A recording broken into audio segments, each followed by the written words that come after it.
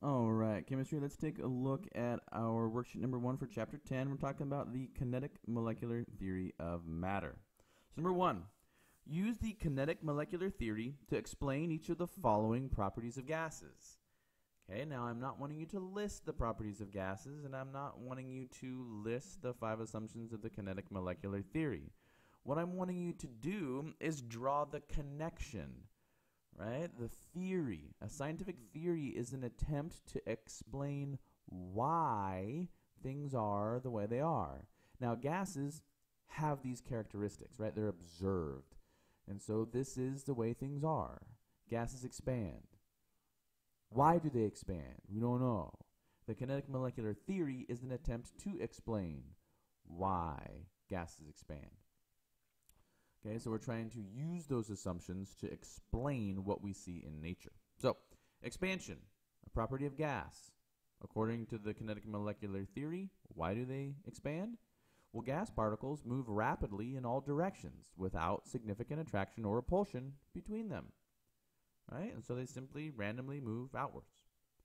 Fluidity, gases flow. Well, that's because attractive forces between gas particles are insignificant, right? No attraction, no repulsion. They don't interact with each other all that much, so they simply flow past one another. Gases have low density.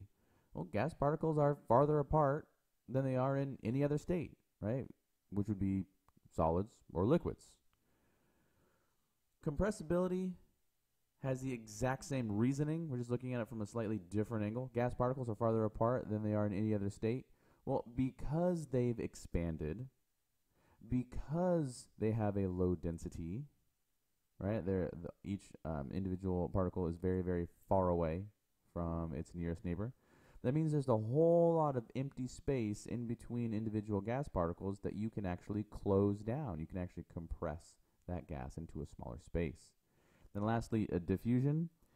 Gas particles are in continuous and random motion. And so once you allow a particular gas to roam free, that rapid random movement is going to carry that gas throughout that container and expand to fill whatever container that is. Now, the process of that gas diffusing and that spontaneous mixing with other gases is known as diffusion.